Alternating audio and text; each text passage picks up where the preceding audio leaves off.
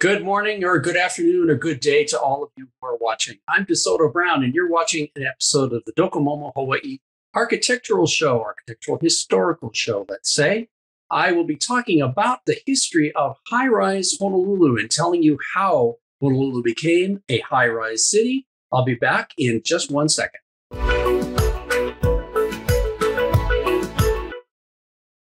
So everyone, how do you do? I'm DeSoto Brown. I'm usually the co-host of Human Humane Architecture here on ThinkTech Hawaii, but today I'm branching out a little bit to talk about the Docomomo Hawaii organization. And it is an organization devoted to the history of mid-century architecture of the 20th century. It's an international organization. And today I am going to talk about something that's pertinent for that time period, meaning from around 1950 into the 1970s. And I'm going to talk about the history of high-rise Honolulu. Now, what's the validity of this? Why should we care?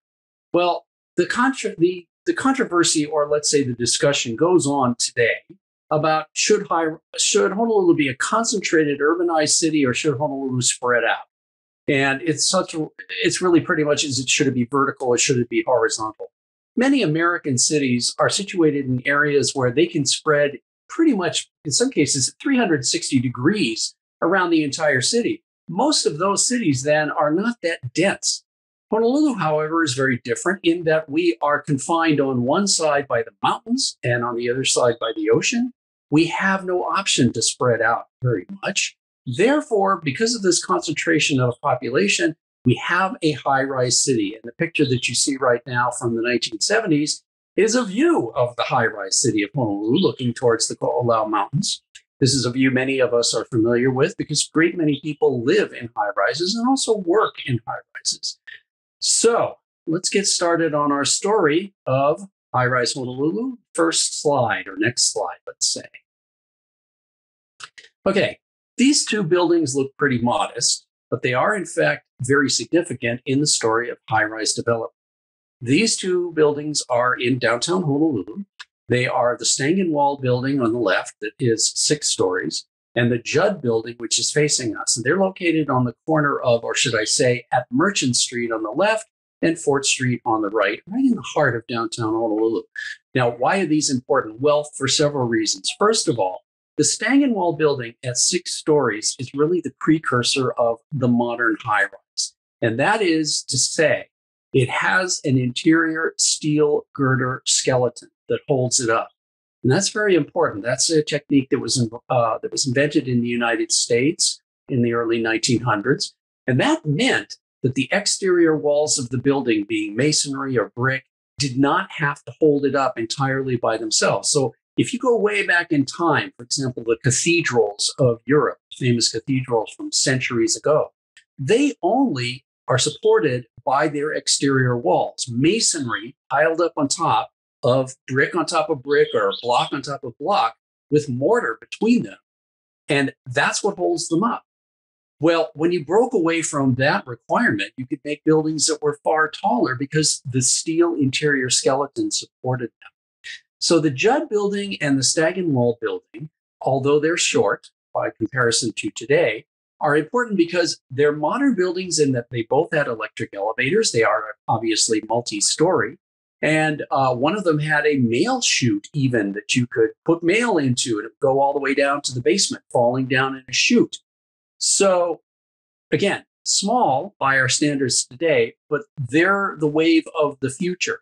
And rather amazing, both of these buildings are still standing today, although the Judd building, which is the one closest to us, does have another story that's been added on top of it. From that, we're going to see what else start to develop in the future. It's going to change a lot. Next slide. Here's another of the early buildings at downtown Honolulu. This is the Alexander Young Hotel, which opened in 1903. It faces onto Bishop Street. And in this 1940s view, we're looking up Bishop Street from the intersection with King Street. The Alexander Young Hotel does have an interior steel skeleton. It is 5 stories tall. It was 5 stories tall at 2 ends that you can see here. It did open as a hotel originally, but it gradually was replaced. All of the tenants, or excuse me, it stopped being a hotel entirely by 1970 And gradually it had been taken over by various tenants, office tenants or commercial tenants. There were a great many doctor's offices in the Alexander Young building. And so in my youth, I went to the dentist there, I went to the orthodontist there, I went to the dermatologist there. It was demolished in 1981. And a lot of people at the time were sorry to see it go because it was so architecturally distinguished. And this is the type of building that could no longer be built today with the amount of exterior stonework that was all hand chiseled and handmade. Next slide. Now we're going to get into what really we could say is a tall building. This is Aloha Tower, and it was completed in 1926. And it was the tallest building in the Hawaiian Islands from the time it was completed up until 1955. And that's an important thing that I want to mention. It may seem like, as I'm going through this story, we're talking about really the distant past. But in fact, most of the story that I'm about to tell you, I'm in the process of telling you, occurred during my lifetime. When I was born, this was the tallest building in the Hawaiian Islands. And so all of the taller buildings we're going to be seeing and talking about, all of those were built in my lifetime. So no, it's not super far in the past because I'm still alive. Even though my beard is gray, I'm still alive. Well, Aloha Tower was built for several reasons. First of all, obviously, it's located at Honolulu Harbor. It did have a practical use of being able to kind of oversee the ship traffic in the harbor to give guidance to ships. It also did have various types of signals that could be displayed on it for ship captains to figure out where they were supposed to go. And this was the most busy part of Honolulu Harbor. It was at the junction of, well, it was in a complex of Piers 8, 9, 10, and 11. And those were where the biggest passenger ships all tied up during this time period. But Aloha Tower had another function, which was to be a symbol of the Hawaiian Islands for ship passengers. And this was at a time before airplane travel. So pretty much every tourist who came here was on a ship that would have docked right at the base of Aloha Tower. And so it was built as, with the intention of being a symbol or an icon of the Hawaiian Islands. And at that, it succeeded. That's why it was made to be architecturally attractive rather than just utilitarian in the way, for example, that a lighthouse is. And it has the word aloha on it so that when you were arriving or when you were leaving, it was something you saw and you knew as a tourist that was something that you could associate with your trip to the Hawaiian Islands. Next slide. Now, it may seem amazing and unbelievable, but in the time before Honolulu was a high-rise city, Diamond Head and Punch Bowl were both very prominent landmarks. And this photograph taken from Alawai Boulevard in around 1930 shows you what I mean. Diamond Head is the biggest, tallest, and most eye-catching thing in this view. Waikiki has no high-rise buildings, which is an amazing concept today, considering what it looks like. But Diamond Head and Punch Bowl not only were very prominent, but they looked a lot closer than they do now when you can only catch glimpses of them between tall buildings, because without anything in the way, Honolulu seemed to be a lot smaller than it actually was because there were no structures in there to give you a sense of the full scope of the property that we were talking about. Well, that's going to change. Next slide. In 1934, this was the entire skyline of the city of Honolulu, pretty much, other than Aloha Tower. Here we are offshore of Waikiki in this aerial view, and the only two big buildings are the Royal Hawaiian Hotel on the left and the Moana Hotel on the right. The Moana Hotel built in 1901 and the Royal Hawaiian completed in 1927. The Royal Hawaiian did rise to a height of 5 stories, although that's counting the ornamental structures that are on the top. And really, it was 4 floors that contained the hotel rooms that people actually stayed in. It may be, again, amazing to think that this was the full extent of what you saw of Honolulu from offshore. But in fact, that's what it was. Next slide. 1955. that is the pivotal year for the story of high rises in Honolulu. And this aerial view of Waikiki shows you what was beginning to happen. Now, earlier when I showed you the pictures of the buildings in downtown, that's where the major development was. But starting with the construction of the Royal Hawaiian, more and more began to be built in Waikiki. And then in 1955 is when Waikiki really began to take off because tourism was becoming one of our major economic drivers. Today, of course, it is the foundation of our total economy. But in 1955, it was still sugar and pineapple that were the biggest industries here, which today are either very minor or completely gone. But in this photograph, we've got a number of high-rise buildings that are called out by numbers. So starting from the left, the number one building here on the left is the Waikiki Biltmore Hotel. That was the first of the 10-story buildings that opened in that year of 1955. The Biltmore was originally supposed to be built across the street right on the beach, but fortunately at that point, Honolulu had adopted zoning regulations that prohibited it being built there. So it was built across the street on the Mauka side of Kalakaua Avenue. Number two is the Surfrider wing of the Moana Hotel. That opened in 1955. Number three is the Moana Hotel, which is, as I said, built in 1901. Number four is the Princess Kaiulani Hotel. It opened 2 months after the Biltmore Hotel, which was number one. And again, it was also 10 stories. Moving over to the right is the Royal Hawaiian Hotel, number five. Number six is the Halekulani. Number seven is the Reef Hotel. That's the third of the three 10-story buildings, hotel buildings, to open in 1955. And finally, number eight is the Edgewater Hotel that preceded the construction of the Reef Hotel by the same owners across the street, across Kaliak Road. Many of these are still standing, others are not. But again, I emphasize, in 1955, not only three 10-story hotels, but another 10-story building in Waikiki, which we will come to in just a minute. Okay, next slide. So here is a close-up view of some of those newer buildings. And on the far left is the Princess Kaiulani. And by the way, we're looking from Kalakaua Avenue, probably in 1956. On the far left, to the center, kind of, is the Princess Kaiulani, the first of the towers built in that property. The second, right in the middle, is the Biltmore Hotel. And then closest to us is a smaller commercial building, which is called the Waikiki Hale. The Waikiki Hale and the Biltmore Hotel no longer exist. They were both demolished in 1974 for the construction of the Hyatt Regency, the two towers, which is also called, or was called, the Hemeter Center, after Chris Hemeter, who was the developer of that. This is the first time that Waikiki, specifically from Kalakaua Avenue, had a skyline or any big buildings to look at. So at the time, this was quite a change. People marveled at suddenly all these new buildings existing in Waikiki. Next slide. So here's one of those buildings, the Princess Kaiulani. The picture on the left is what it looked like when it opened in 1955. It opened on June 11th, 1955, a single 10-story building. In 1960, 5 years later, another 10-story building was constructed to the right of this first one.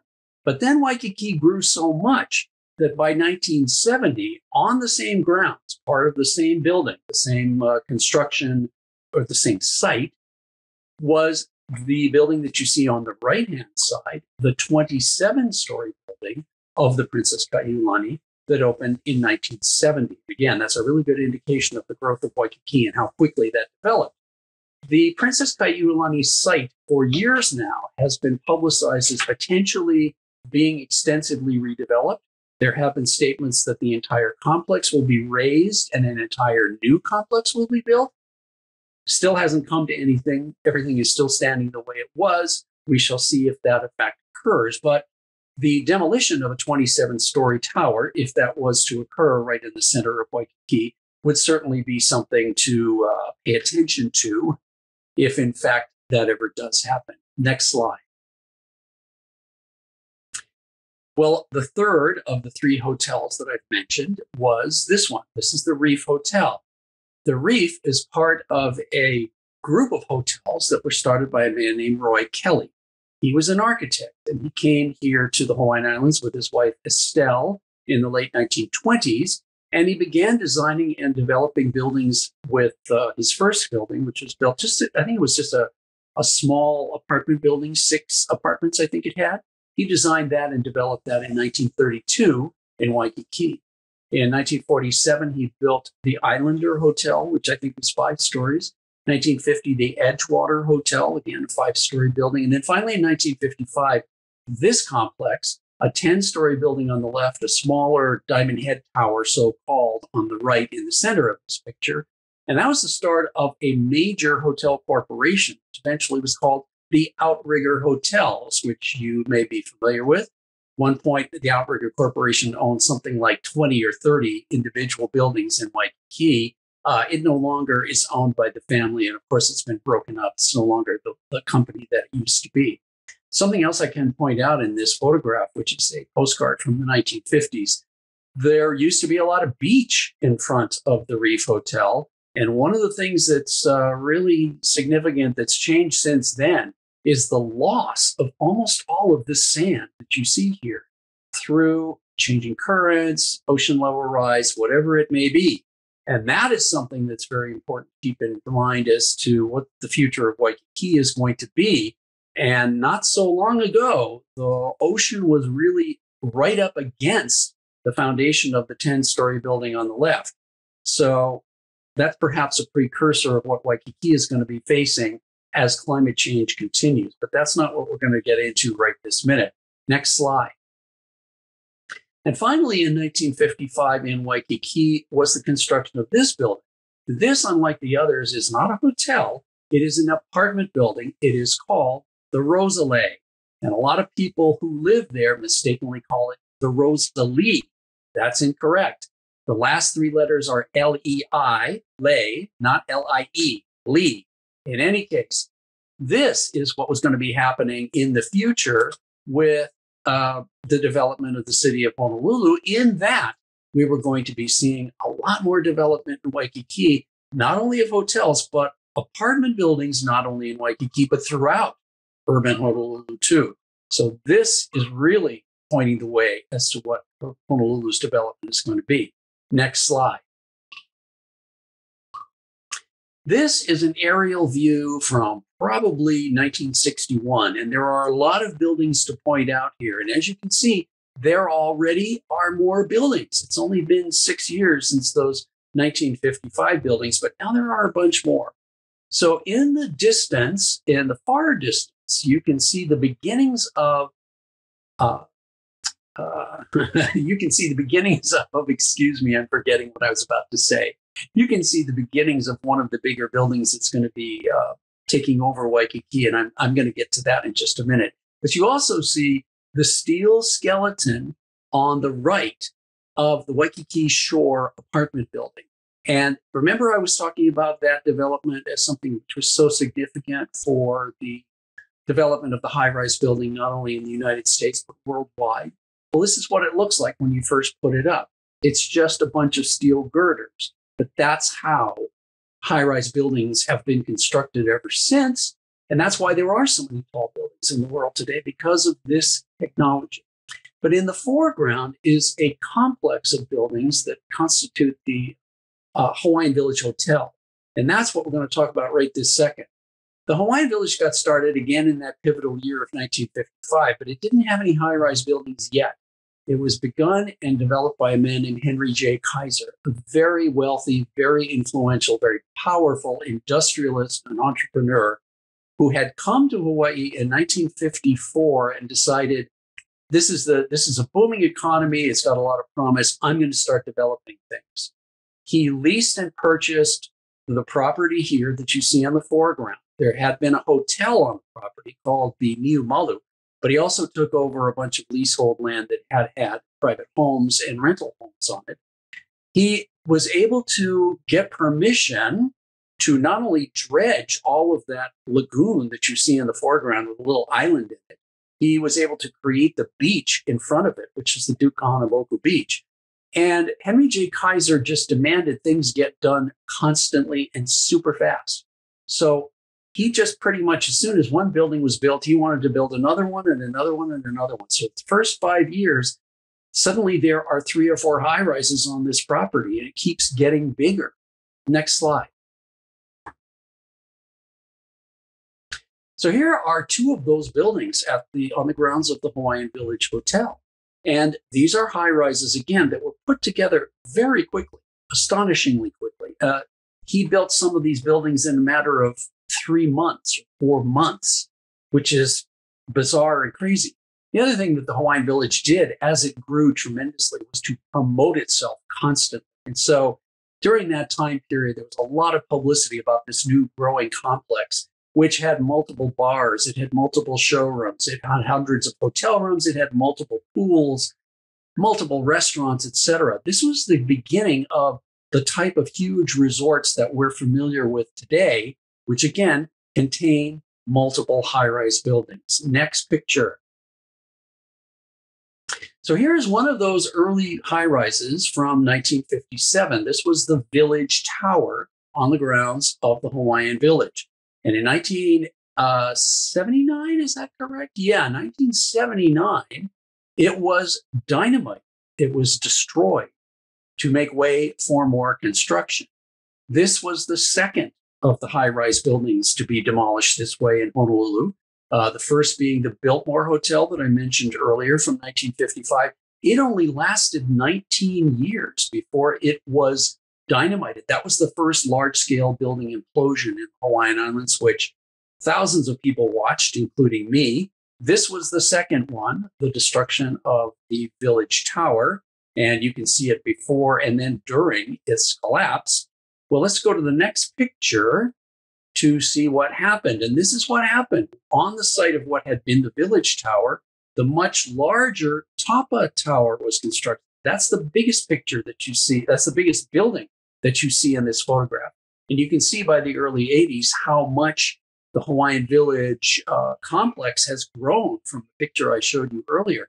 Some of those original 50s high-rises are still there, but now they're overshadowed by much bigger buildings, plus the parking building, which takes up a huge amount of the property too. And in the foreground, you can see the circular dome of the Kaiser aluminum dome, which was a feature of this complex for a long time. That's another fascinating story, which I won't get into right now. Well, since this picture was taken probably about 40 years ago, of course, there are multiple more buildings on this site. And the Hilton Hawaiian Village complex has now got thousands of hotel rooms, and thousands of people are going in and out of it every single day because Highrise City that Honolulu is, there are more high rises there. Next slide. Looking from the Hilton Hawaiian Village, which it became after 1961, here's the view looking towards other buildings in downtown Honolulu. In the far distance, you can see the First National Bank building on the far left in downtown Honolulu. You can see the Ala Moana building. You can see the Kaiser Hospital, and you can also see the Trade Winds apartment buildings, and this is 1962. Next slide. We are going to go to one of the buildings built on that site that I just showed you. This is the Ilikai Hotel, 30 stories, constructed in 1964. It went from being it went through different developers as it was built, and it is a combination of a condo and a hotel. And this was the first really big complex, really big building to be constructed in Waikiki and Honolulu. And of course, it is still there today, although surrounded by other buildings. Next slide. Here's the Ala Moana building. When this was built, it too was very much an icon of Honolulu because it had nothing around it. It's got over 20 stories. And it opened in 1961, part of the Ala Moana Shopping Center, which started in 1959. This was quite an unusual thing in the United States for the time to have a shopping center with an attached high-rise building. The Ala Moana building is very innovative in the way it was constructed and some of the features it had.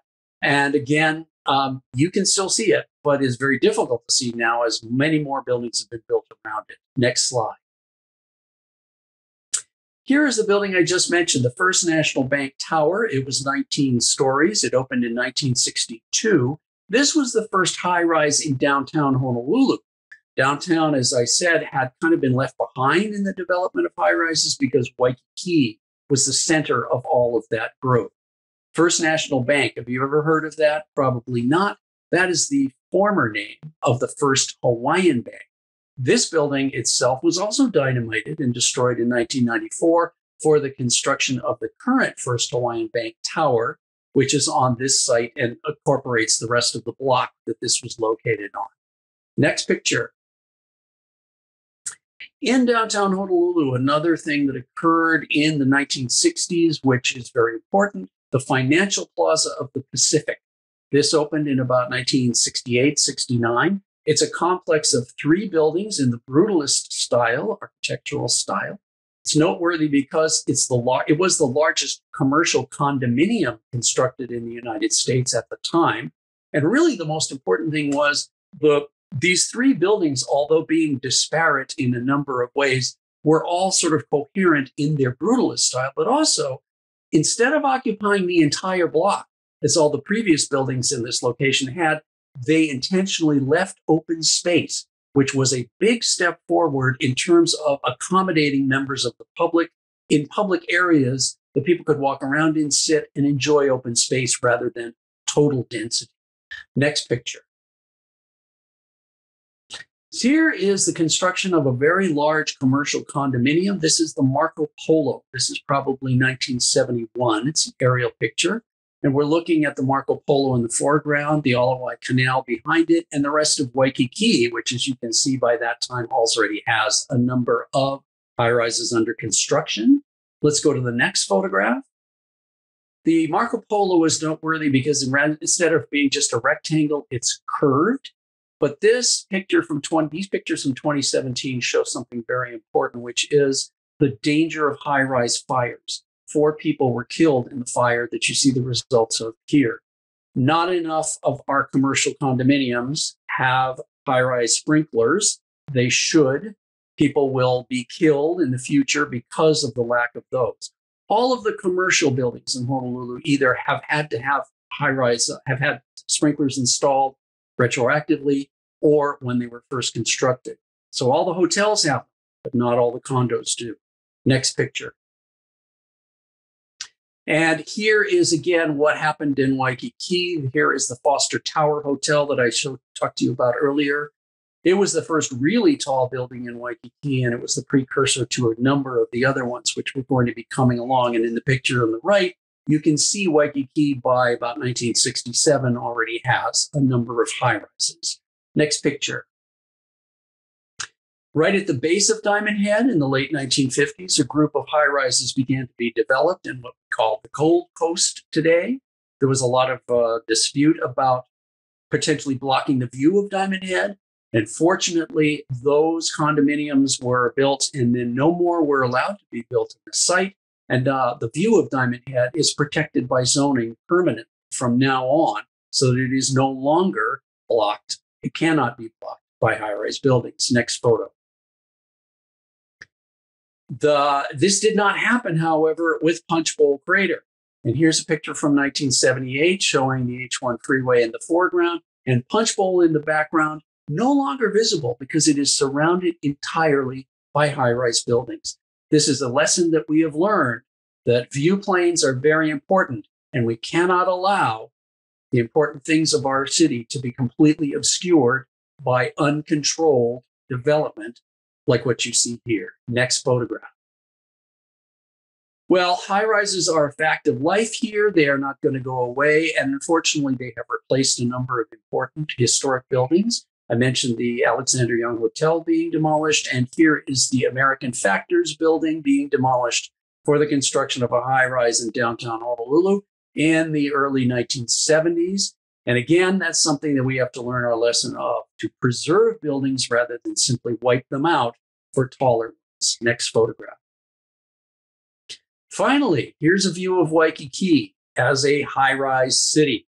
Now, as I mentioned earlier, it may seem like, well, when did all this happen? And this picture may look fairly recent. It may look like it was taken just this week or last month or whatever.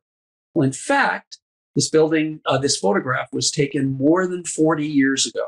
So that's how long Honolulu has been a high-rise city. And it's never going to go back to being a sleepy Polynesian fishing village if that's what you were hoping for.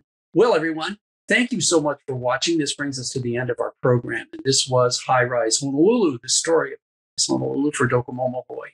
I am DeSoto Brown. I will be seeing you again in the near future on ThinkTech Hawaii. Thanks for listening. Thanks for watching, and see you again. Aloha.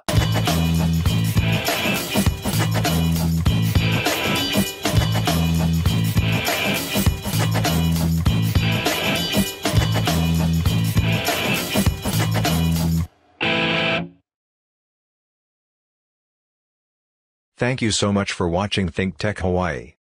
If you like what we do, please like us and click the subscribe button on YouTube and the follow button on Vimeo. You can also follow us on Facebook, Instagram, and LinkedIn, and donate to us at thinktechhawaii.com. Mahalo.